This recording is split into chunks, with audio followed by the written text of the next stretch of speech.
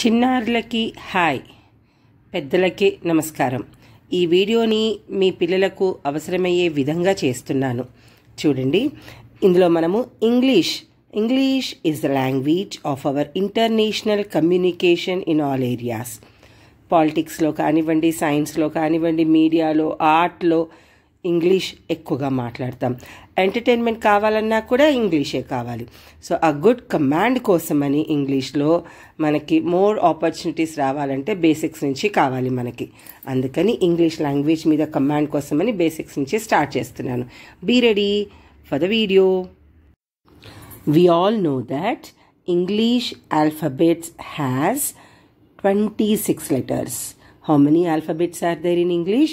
26 letters are there, and each letter has an uppercase and lowercase. Uppercase ante enti? Capital letter. Lowercase ante enti? Small letter. Uppercase form and lowercase form. So ee 26 alphabets lo 5 of the letters in English alphabet are vowels. Aventivi vowels ante? A, E, I, O, U. Yes.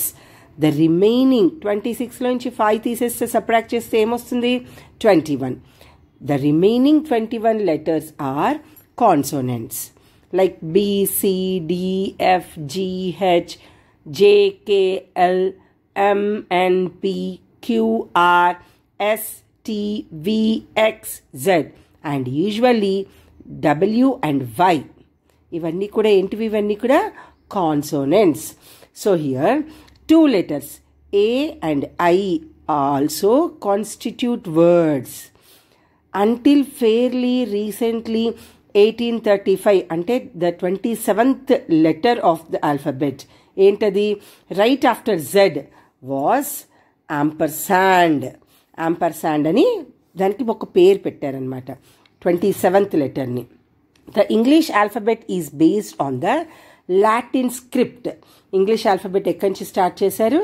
Latin నుంచి తీసుకున్నారు. Which is a basic set of letters common to the various alphabets originating from the classical Latin alphabet. There are 44 sounds in English. ఎన్ని sounds ఉన్నాయి? 44 sounds in English. 24 consonant sounds and 20 vowel sounds. అయితే in British English we say Z, Z-E-D. In American English we say Z. అర్థమవుతుందా? The English word alphabet comes from the first 2 letters of the Greek alphabet, alpha and beta. English alphabet అనేది ఎక్కడి నుంచి వచ్చింది? Alpha and beta. The letters don't always represent the same sounds of English. మనం నేర్చుకుంటున్న ఈ 26 alphabets upper case, small case, vowels, consonants, constitute words ఇవన్నీ కూడా సేమ్గా sound చేయవు. డిఫరెంట్గా సౌండింగ్స్ ఉంటాయి.